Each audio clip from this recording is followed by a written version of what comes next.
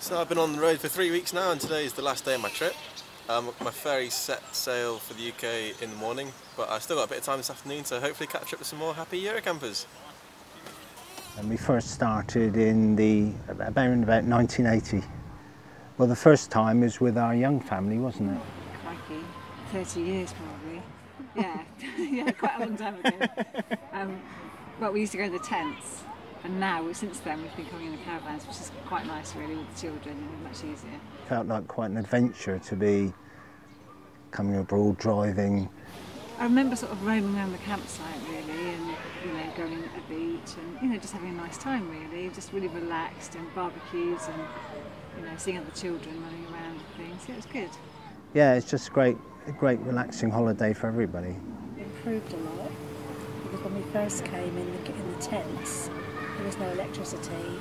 I think there's more mod cons really. I think the reason we've come back is that family remember the good times. For us, it's a good chance for another generation to come and enjoy the things that we enjoyed 20, 30 years ago. Yeah, we're having a really nice time, haven't we? It's so yeah, I think out. we just want the children to have a nice time, really, have the same kind of memories that we had.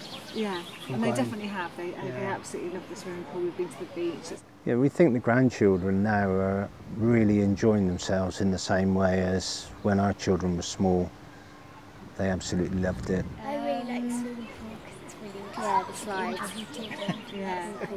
Absolutely ideal for young families. Equally, my parents are having a really nice time. Like I said, they're in their 60s. Yeah, they're great. They're really nice. It's like home from home, really. So I'm at the end of my 3-week trip now. It's been really good fun. It's been nice chatting to all the different customers and seeing everyone having such a good holiday, and the weather's been excellent and all the parks have been really beautiful. So I think if you've got a holiday lined up with Eurocamp in the near future, then you can look forward to having a really great time.